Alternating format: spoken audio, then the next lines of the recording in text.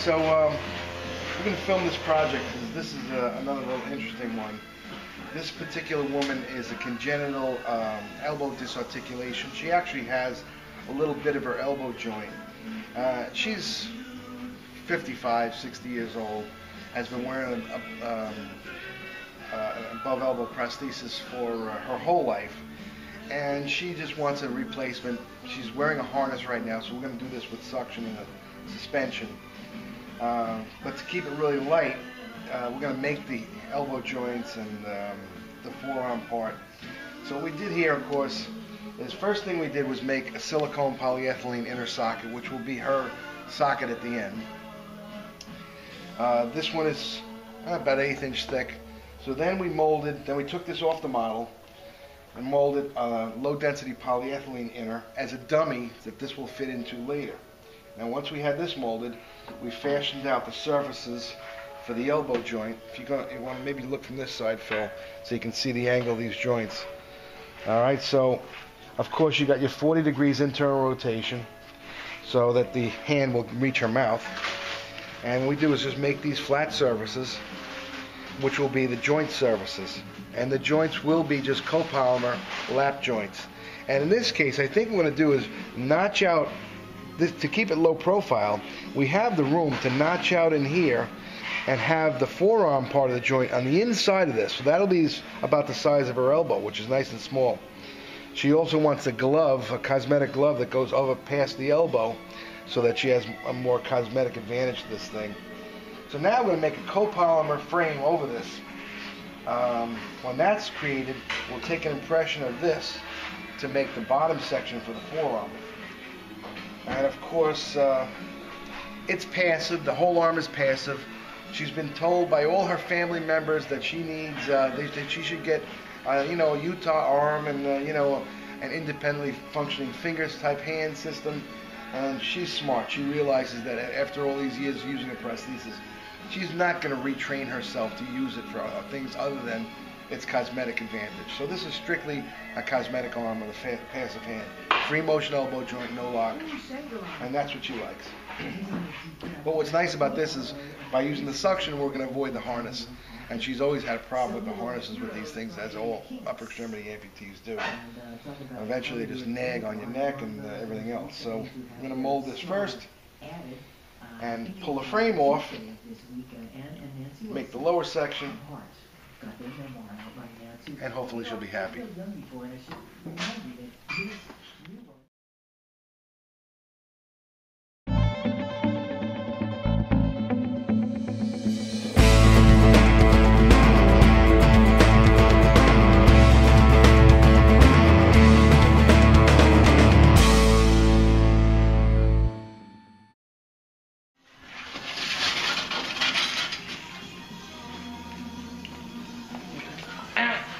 Ready? Yeah. Okay, you stop filming. Okay. 1/8 go poly.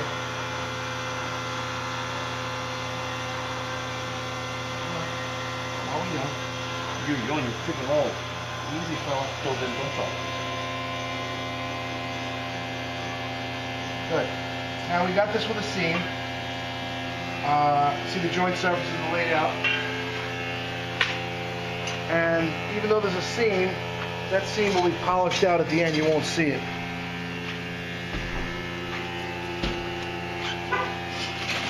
Are we going to rotate this or what? Well, you're there. Come on. Come on. Sorry. Come on. And always rotate it so that the weight of that seam is reinforcing it rather than pulling away. I'd like to have a decent pair of scissors one of these days.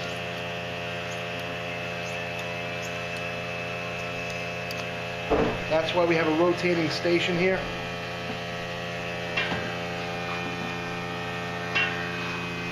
Okay. Now you can see the joint surfaces. And this joint will just be simply a copper rivet riveting the copolymer frame to the copolymer forearm section. Very lightweight and durable enough for her, since she doesn't use this arm for anything other than cosmetics.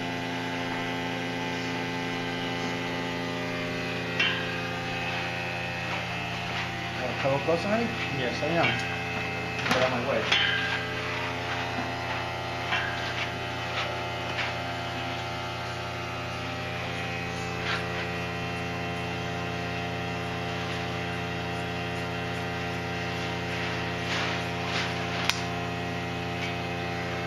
Like a little dog.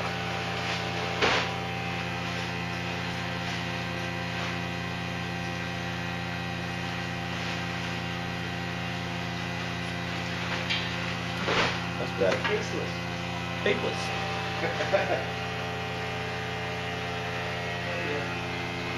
I'm sorry. Keep doing what you're doing. Just gonna see if I can get more soft. You see when you tie it up? You see the little thing over there? You see it loosen up? You see this little meter over there? Oh yeah, the little. Yeah, so even if you don't feel it, but when you tie, look when you tie it up, go all the way down. There's some air goes by the thread over here, but that's enough over here. Okay, then when you polish it, that's it. That's good. Alright, I forgot to mention also is we also placed a piece of 1-inch adhesive Velcro in here, which will become the channel for her suspension. We will just take a gel liner, a cushion liner, and glue a Velcro strap to it up around here, and then have an exit hole here, and have the strap come inside the frame. That's why we need this channel. And the strap will fix after the loop will go back over, and that'll be her suspension. And of course, we placed on the inside of the arm, so no one sees it.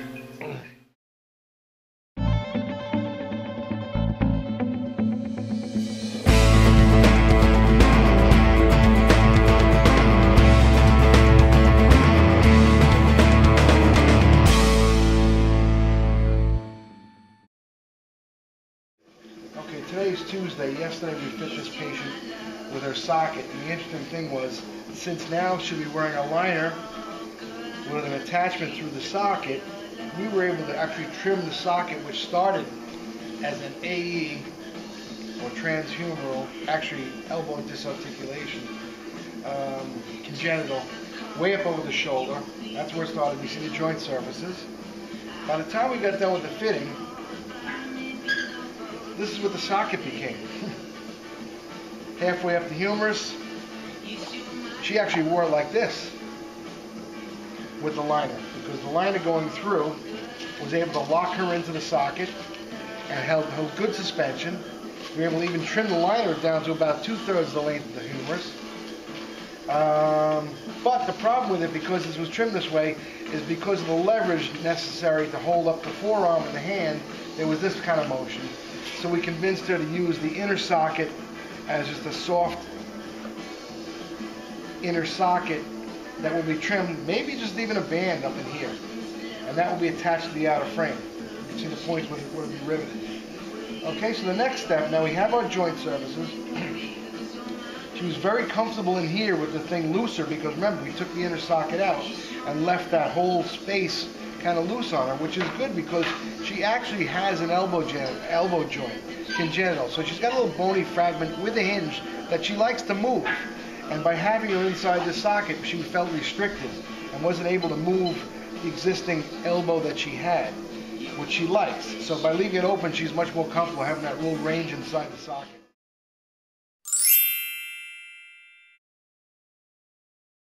Now I'm going to trim this out to make a 1/8 inch channel that will accept the radial section of this prosthesis inside this surface, because we have a lot of room to work with. So rather than have the joints on the outside, the lap joint will be actually inserted on the inside. That'll be channeled out. So if we're going to do it that way, we need to go back and measure the distance on this model, because remember, that socket was made over this model, and we have to reduce it by a full 1/4 inch, because now we're measuring the outside of this unit. The material's 1/8 inch, and we have to reduce this by a 1/4 to get that space small enough so that the joints will fit inside. Now, then, this was created with a narrower dimension. Okay, you can see the joint surfaces here and here. It was created with a narrower dimension, so now this will be just a section of the radial piece that blends into a pylon that puts the hand on. And over here, this will get a tab that attaches to the elbow joints, fitting inside the socket.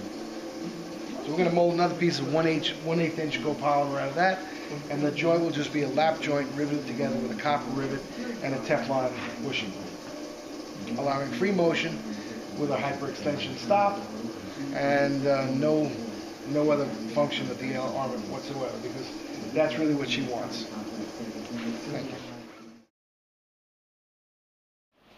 Okay, so now the arm is ready for fitting. Okay, so the way this was built, we actually took an image of the inner socket, modified it so we can make a tab having the hinge point underneath the humeral section.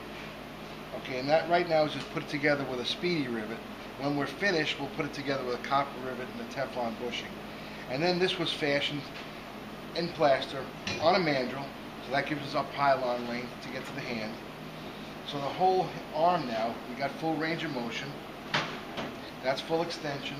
Right now we can get it to about 90 degrees of flexion. If we want to get more, we'll trim a little bit more out of the anterior side here. And she's coming into a fitting to determine where we want the rotation on the hand.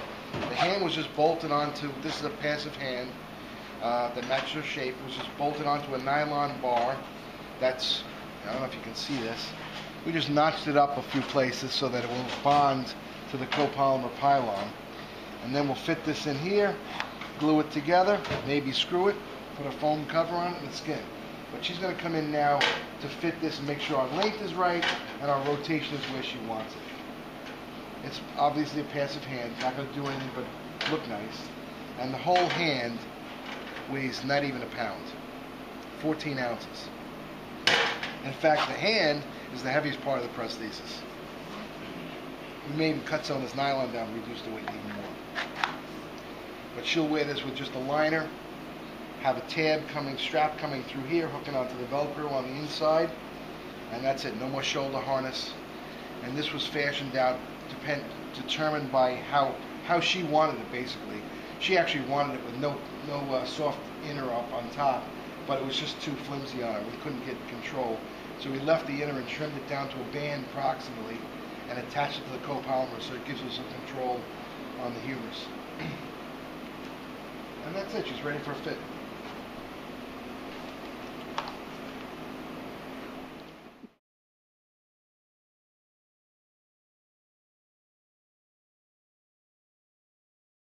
So, in the interim, we also just took a polyethylene cone, wrapped it from the elbow to the wrist, when the wrist was in place, and poured that up the foam to make a forearm. And now we're going to fit her. Before we finish out the forearm, we want to fit her, make sure we have the right length and angle of the hand, and we'll see how things go. Right. Okay, so there was a slight miscalculation on the length, on the forearm length. I think that's because Francesco took the measurements. Right, honey? It's even good that it's shorter because now it's going to be a little fatter, and she's a little bit fatter than what she is in the hand, so it's good. He's trying to learn to speak English, but things will be all right. So what we did was just slice this, you sliced it with a blade, okay? Unscrew it. Now remember that nylon rod was in the center of the pylon, and it had been foamed in when they foamed up the forearm. So now the nylon rod is connected to the copolymer tube with foam, okay? So we just measure off 1.5 inches, and we're going to cut this right in half at this point. Hopefully we'll cut it straight. Hey, you. Why you put it on, take it off her away? I'll show. She leave the hand on. Give me a marker. There's one over there. Right here. Give it to him. He needs everything he's freaking. I got it. Shut the hell up. Here's the machine. Okay, so now, of course, we want to cut that 1.5 inches exactly around that forearm so that it doesn't angulate, leaving us with a gap between the hand and the forearm, right? So you take your 1.5 inch mark, go around with it, and there's a guide for where we want to cut it. Not that crazy. Put this way. Now what we'll do, to make sure you cut it, I'm going to rip the foam. That leaks. Lovely. Hold my hand. Ooh, so nice shit. Now, I'm going to look at the blade so we make sure we're cutting it on the right angle, okay? And keep rotating that until you see it in the right place on the blade. Happens to be right there. Lovely. So we know what angle we want to cut this at.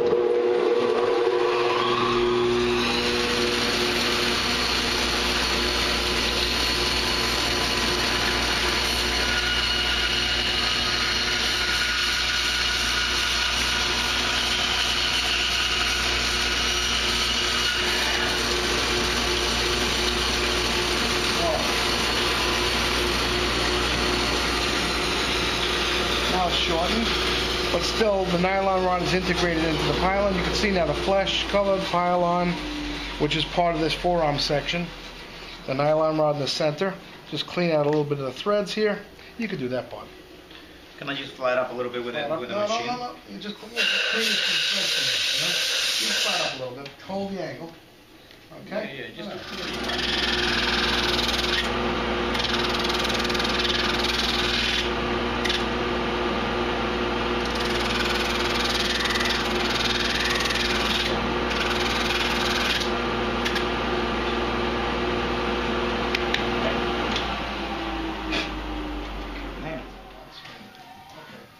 So you can see what happened.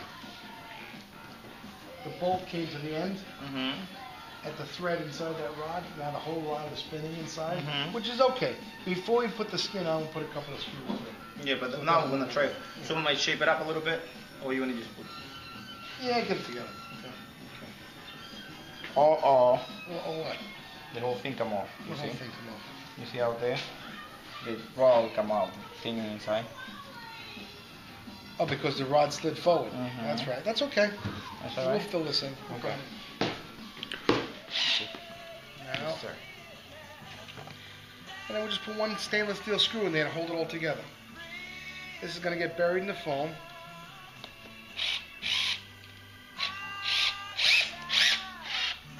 That's it. Don't That's worry. all. Goodbye. Now you don't see it because the foam covers it, and It you know won't where the hole is when you pull the glove off. Right here, in case you wanna take it off. This is the hole, sir. You see, sir? Okay. Now let me take it off this thing so I can This thing so I can glue it up the. Whoa, oh. glue it up the glove. So now he's going to pop the speedy rivets. With a nice plier. That's the tongue action when he works. That's the tongue. The lips, Okay. the lips. There's the tongue. You see, if I took out, I pull out my tongue, I fix it well. Let me See? see. See? You broke it.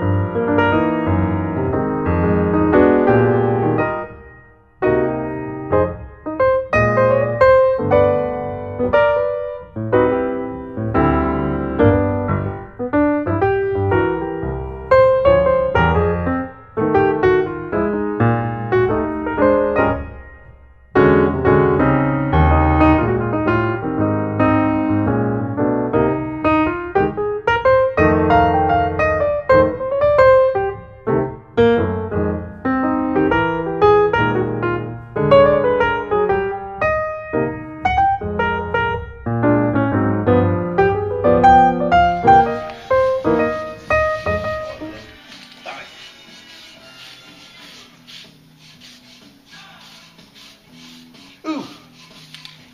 Ah! Ooh.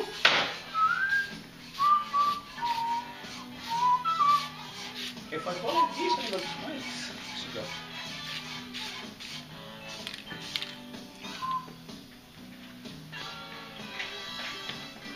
some air. Okay, stop rolling it up, honey.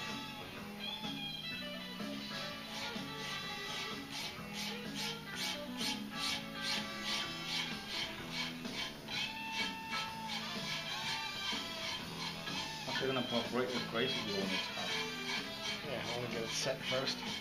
Gotta Set it and forget it. and then put the crazy glue on. Set it and forget it. You know, we might be able to pull this in. One clean one, but this is fine.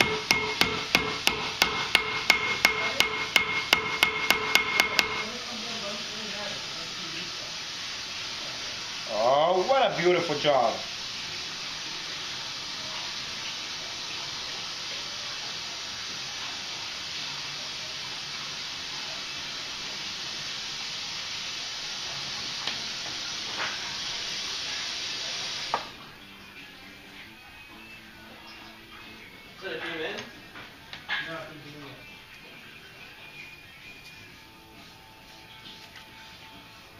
Damn it, God damn it.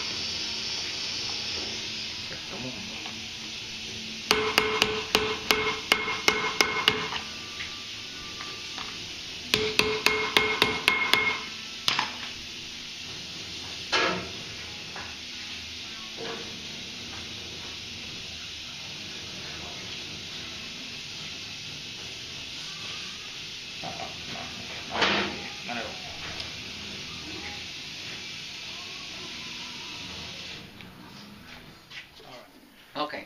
Now you No, want to no, position. it's this way. Okay. That's right. So the label's in front. So, how should I put this way?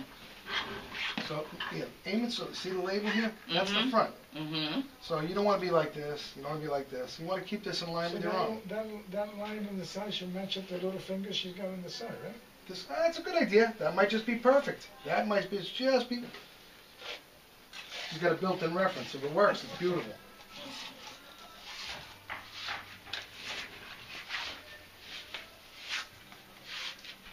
Okay. And you're right. The nail doesn't have the little white nail bed, you know. Yeah. Oh, but it does look much better on. Yeah, Yeah. but it's got the shape. and- Okay, can we okay, the arm, I don't really like that. Can we do something with the hand? Position? It's a shape it, Yeah, you can do it any way you want. Okay, You can do that yourself. okay, You can make the, okay. you know, whatever is natural. So you can Oh do yeah, that. it does look much Yeah. better. It looks much better. Well, sure, when it's all in a hand, you know, instead of the floppy glove. So now, the next step. You see how this is, Pat? So now that's just a Velcro strip, adhesive Velcro, little channel in the bottom of the socket. So what she'll do is, we'll see. We cut that down, so it's not as long anymore, remember? No, but I was finding, as I was working, that if I just sort of stretch it out a little Yeah, bit, you know what? it feels... Because it shouldn't be doing this on your skin. It shouldn't be pulling on the and skin. it was, at Yeah, some point yeah, it yeah. does, so... So the secret is not to pull on it, but the secret is to roll it up smooth. Because if you do this, watch, and then it pulls on the skin. So if you just do it simple like this, when you roll it up, nice and easy, push against it. One clean shot. This way, you don't feel the tension on the skin. Okay, all right.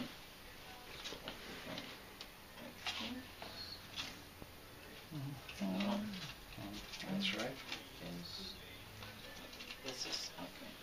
This is what's going to take a little bit of time to... Once you get it right. Get the hang of. Yeah. Okay, there you go. You gotta turn it on. Yeah, but She's wait got a it, minute. she's got it, I gotta... she's got it. She'll now rotate it as you go in. That's it. Now you see this strap here? That's got to line up with that. So as you go in, you see the two pads of Velcro? You see these two things here? They got to line up. So now you pull right in. Okay, got it. Okay. Okay. And as you're pushing down the elbow, that's right. Right, now you got it. Perfect. Now it's flopping over. Well, we left it long. See, yeah, just look, stay normal. Stand up. Is it all the way in? Okay, put your other arm down. I'm doing it before like this. This is not all right. Look at, no, you know this, Pat? You know this? The line is rotated. Just stand straight. Don't look at it. Don't touch start getting picky until you live with it for a little while. Okay. And if you start thinking, seeing the same thing all the time, you notice the same thing all the time, then you know we have to adjust it. Okay. Because your body needs to adjust to one that's half the weight of the other one, with no shoulder strap. It's kind of dangling from the arm now instead of from the shoulder. Mm-hmm. So there's a lot of different changes here. Yeah. Es como esta también, mira. Este tipo de pierna. Esto es plástico. Esto Cool. tiene la pierna apretada. Live. No apretada. Live. Well, it's much better too. Live. I'm just, it just feels so weird. It feels weird. It's like, wait a minute, I don't really have an arm on, do I? That's exactly what it is. It's like I don't feel like I have anything on now. I know. It's like, it's not right. She's, for 40 years, her life has been carrying this thing, and now it's carrying nothing. So, get the camera going. Enjoy. Merry Christmas. Merry Thank you. Christmas. Oh, it's great. It's great. Thank you. No more shoulder harness. Yeah. How many years Wonderful. with the shoulder harness? You don't tell me exactly. 55. So for the first time, she's got Since an I arm was that's 5 years old. a third of the weight she had before. No more And shoulders. now it's Just I'm always doing one of these. Right, it's like It's not a cross strap, like that's It's bringing showing, back. it's showing, it's showing all the yeah, times 10. And now She's I carrying Yes. can actually wear. And no rashes or anything, no pulling of your fabric or ruining of your glasses. Yeah. That's a staple. But that was really one of the worst ones that they made. Right. The last one. Actually, my son contacted someone. Oh, Rosie. Yes, and Where do you live? I live up in the Bronx. Oh, that's not far. No. So my son was. He said, "Mom, look at this. Look at this." Oh, and he said, I got a package and I called them up, and all you gotta do is call up for an appointment. So we did that. And, yeah. Oh yeah, I'm really happy. Oh my goodness, what a difference. She's like breathing again. Yes, it's wonderful. It's wonderful. Thank you. In fact, I got to tell you.